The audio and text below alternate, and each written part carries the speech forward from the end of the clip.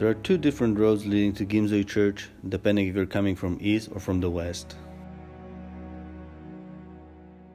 If you're coming from west, just make a left turn right after you cross the bridge on Gimsøy Island. There are no signs, so just look out for a bus stop.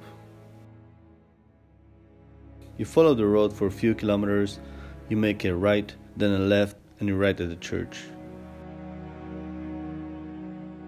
If you're coming from east, right after you cross the huge bridge, make a left turn, go under the bridge, and follow the coastline for a few kilometers until you reach the church of Gimsøy.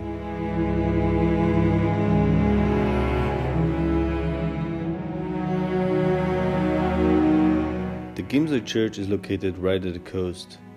There are hardly any trees, any houses surrounding it, so it makes it a beautiful location for a nice shot, without any distractions, with the huge mountains as a backdrop. So we're gonna try this kind of composition. Catch those two crosses on the left third, on the right third of the church. We're gonna try to catch it all in one frame. It's a pretty simple, very clean.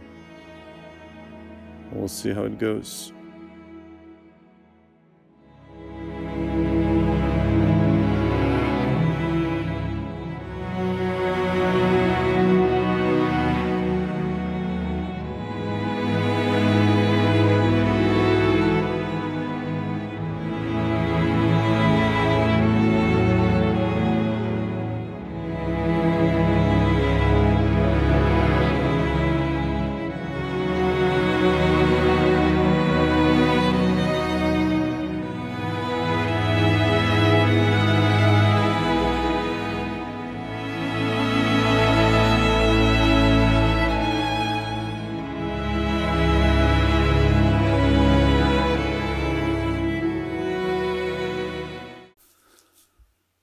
So the edit of this photo will be really minimalistic.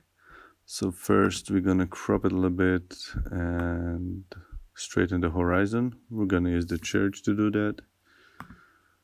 Then we're gonna lower the highlights to darken the sky a little bit. We're gonna increase the contrast just a little bit. We're gonna raise the shadows, just to bring out the texture, especially on the crosses and on the grass a little bit. So next we're gonna add a little vibrance, just to make the grass pop a little bit more. And at last, we're gonna darken the sky a little bit more. So we're gonna put a graduated filter and just and lower the exposure just a little bit.